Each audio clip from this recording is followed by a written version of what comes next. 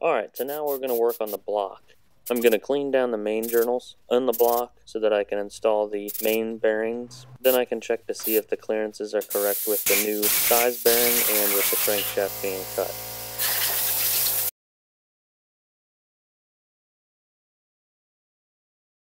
Oh crap, these are the wrong bearings for the block. These are for the main caps girdle.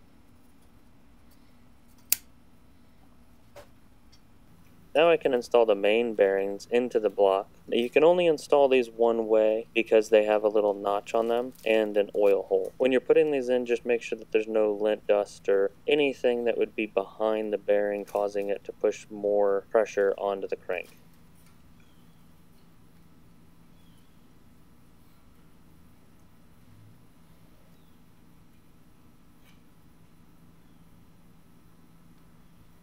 Now I'm going to take the crank out of the bag and put it into the block so I can check the clearances. The crank is already really clean and I haven't taken it out since I got it. So I went ahead and sprayed it down with some brake parts cleaner and aired it off. Wiped it down with some blue towels, then aired it off. Now I can put the crankshaft into the engine block. This is kind of heavy and you want to just make sure you put it down nice and slow and easy so you don't damage anything.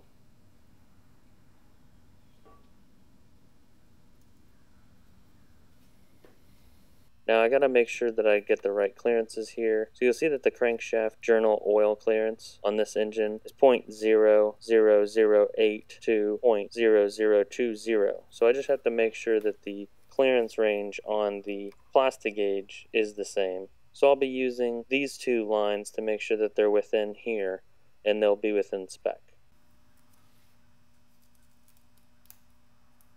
Now I want to turn the crank so that I have a good flat surface to work with.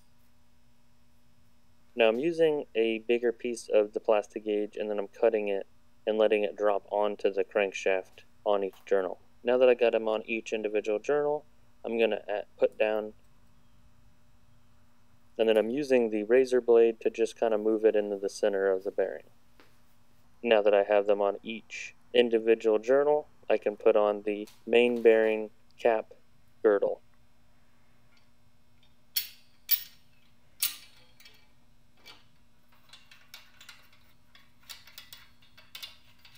Now I just got to check the book to make sure that I get the right torque spec. Now for the torque on these, it's 18 foot-pounds plus an additional quarter turn. I hate doing quarter turns because I'm never feeling like I'm 100% accurate. Now I'm going to use my brand new Tekton torque wrench to torque these down.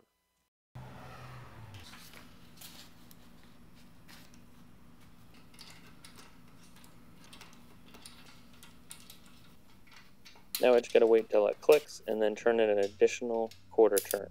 So that would be 90 degrees.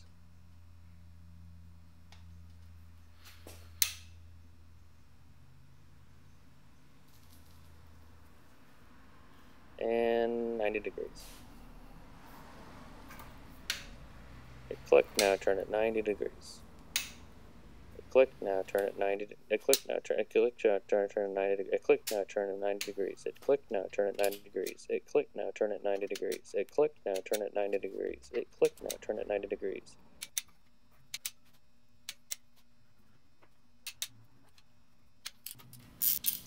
Alright, now I can loosen all of these. Loosen this one, loosen this one, loosen this one, loosen this one, loosen this one, loosen this one. Loosen this one, loosen this one, loosen this one.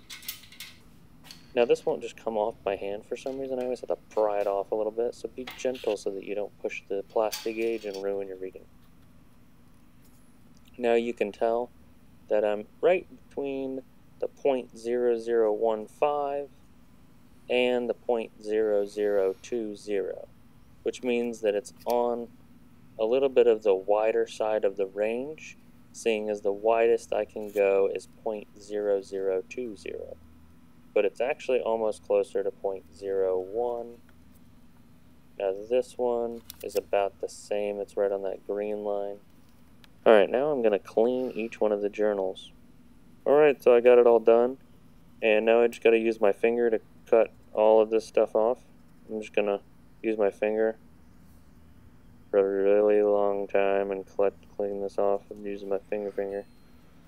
Yep, it feels really good underneath my fingernails. I don't know if you've ever done this.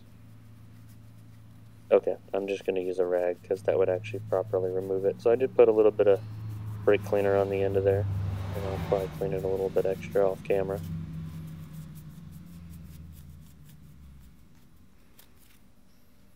Alright, so it's my wife's that time of month.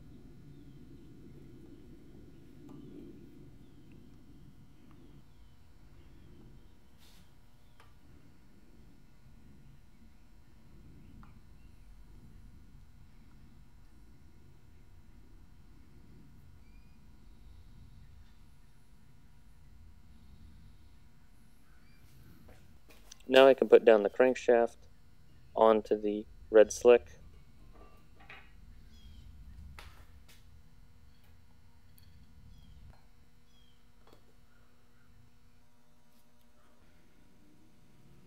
Now I'm going to put down the main bearing cap girdle.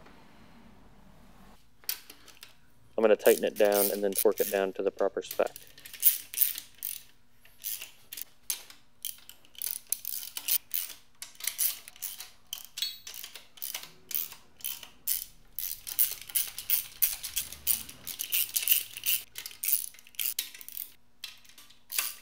I'm going to tighten it down and torque it to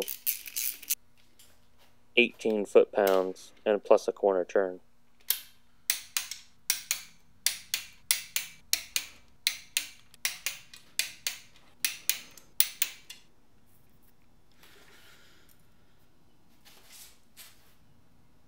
So I used the torque wrench to get them all down to the proper spec, and then I used a breaker bar to do the quarter turn because I felt like it was more accurate. I still suggest going to the parts store and getting a torque angle adapter that goes in between your breaker bar and your socket to show you what degree you are turning to.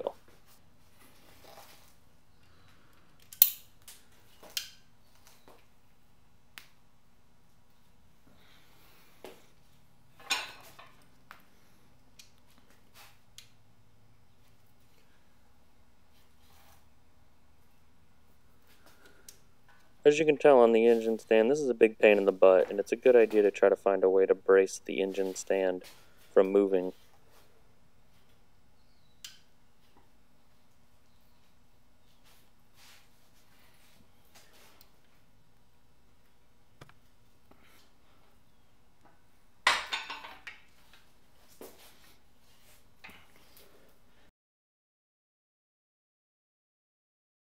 Now you can see that I got all the pistons and rods all cleaned up and ready to go back in the engine. Some of them still have some heavy damage, but they should be okay for the certain power levels I'm looking to do.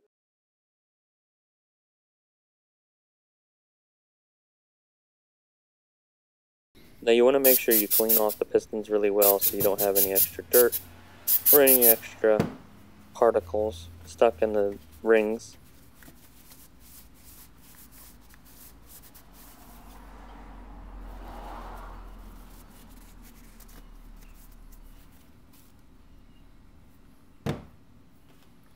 And now you want to get out one of the top rings,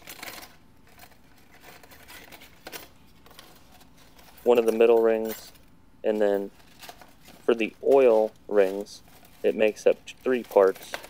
You can look at the instructions just in case, make sure that you're doing everything the same way that they want you to. On the left here they have all of the types of grooves to show you which way the piston ring goes, up or down.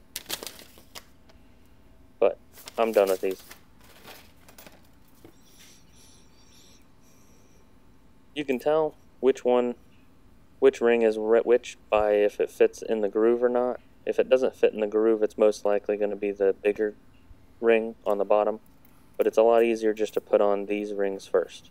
So I always put on this scrunchy style oil ring, and then I put on the lower oil rings. These are really super easy to move, so you can just put these on by hand, but just make sure that you're not abusing them too much because they can break. Now, I was worried that if I put these on by hand, that it's a potential that I'm possibly losing the rigidity or possibly losing the reliability in some way, but I figured this is a good way to find out.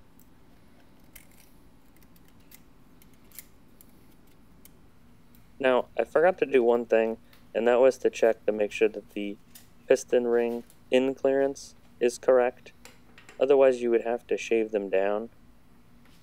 Now, you want to use a piston and just put it down into the cylinder bore, pushing the ring so that it's a flat all the way around.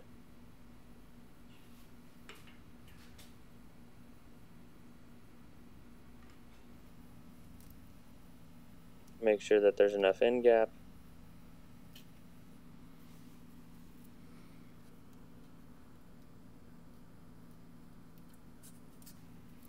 And then you want to use a 0.0015 on the outside of the ring to make sure that the piston wall clearance is correct.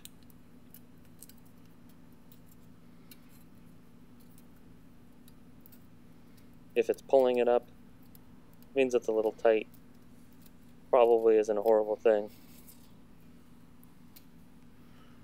As far as the end gap does seem good. It seems tight. Seems like it's there though, usable. Now as far as testing the next ring down,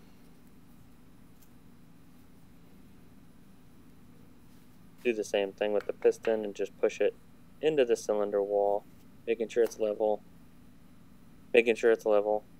I used these sides of the ring gaps to see if it was the same all the way around. Just slide in the two feeler gauges.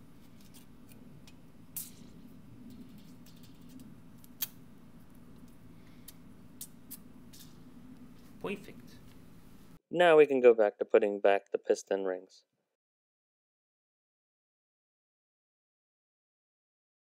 Now trying to put on the bottom ring first, it wants to go in the top ring groove. So I just kind of have to move it down one more groove, but I didn't want to force it all the way down there because it might break the ring.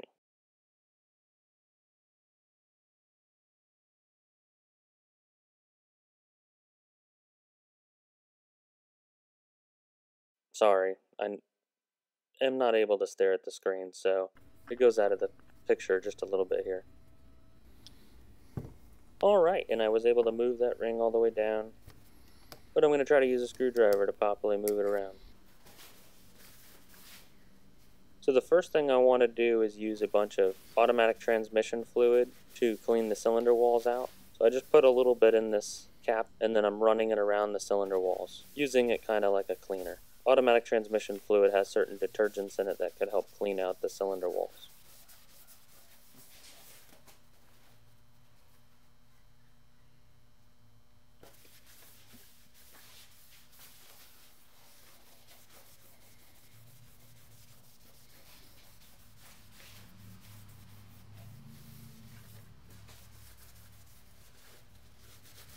Once it's cleaned out, I'm going to use this STP oil treatment. It is very super slimy and sticky, so it'll be perfect for the cylinders when they first fire up. So I'm just going to use my hand here because it kind of feels kind of cool. And I'm just going to rub it all the way up and down the cylinder walls. And I'm just going to, get it all nice and lubricated here so I can put them pistons in without a problem. A little bit on the top of the cylinder. I mean, I'm going to have to wipe this again later anyways, but I'll get some off now. Cool, now it's rod bearing time. So now I'm going to be putting the rod bearing into the rod first, and then I'll put it into the rod cap.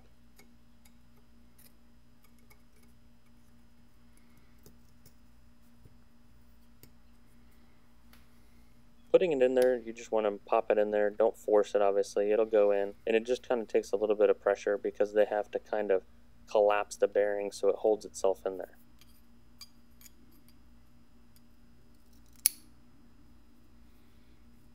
Now I just got to put the bearing into the cap. Now when you're putting the cap back on, a lot of times I'll mark them on the end so that I know which end it goes on so I don't have to guess. But if you try to put it on the wrong way, the way that they break the rod, like the rod isn't a perfect gap or a perfect flat surface there, It's actually like a broken piece of metal. So if you put it on the wrong way, it'll actually show you by not fully collapsing together. Also, you won't be able to put the bearings together. You'll notice that they're in the wrong locations. Now I'm going to put in the piston. So while I'm putting the piston in, I'm going to try not to let the connecting rod dangle and hit back and forth against the cylinder wall or against the crank. I'm going to put this here. Now I'm just going to lube up these piston rings by hand, just getting a bunch of them all the way around. As I do this, it keeps moving all the piston rings around too, so I'm not even going to bother clocking it until I'm done with all the lubrication. This stuff is really slimy, so you just kind of have to keep moving your finger around and it'll keep following.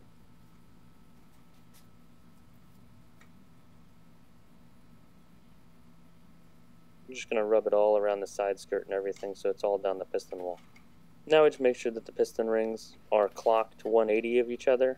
Now I'm going to compress this piston rings so that I can tap the piston into the cylinder.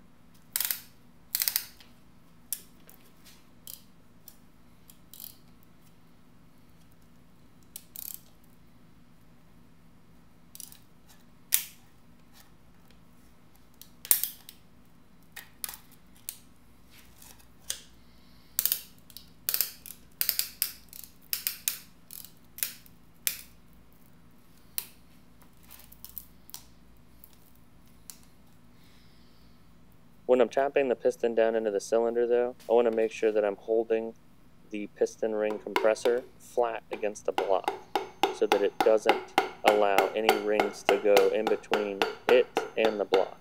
Because then whenever you go to hit the hammer, you might break a piston ring. Sometimes if you just tap with your hand, it's easy.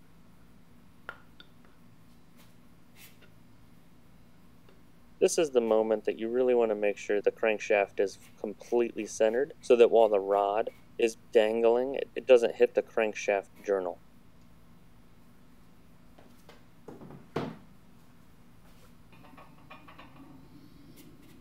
Flipped over the block, and now I can just guide the piston rod up into place, and now I can put on the journal with some plastic gauge.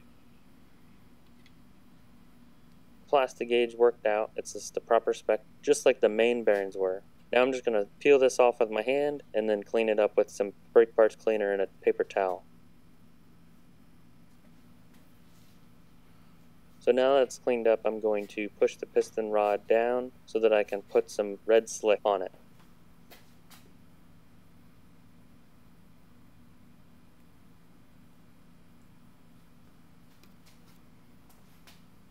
Now I can slowly pull up the piston rod. It is a little bit difficult because there's not a lot of leverage.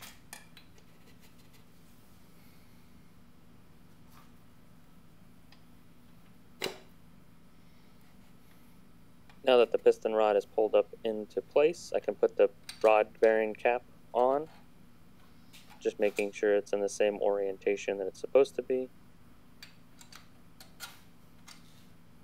And I put on the rod bearing cap nuts.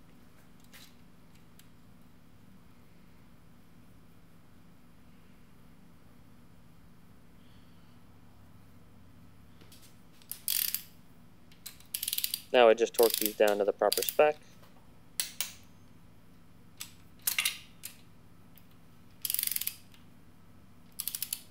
And I just have to do the other cylinders. Here's a time lapse of me doing one of the others. And that's it for this episode. Please subscribe for more episodes and turn on the notification bell if you'd like to be notified when I upload a video. Comment down below if you like or dislike my content and if you have any suggestions. Thank you again for watching. Have a great night. And if I don't see you, good morning, good evening, good night.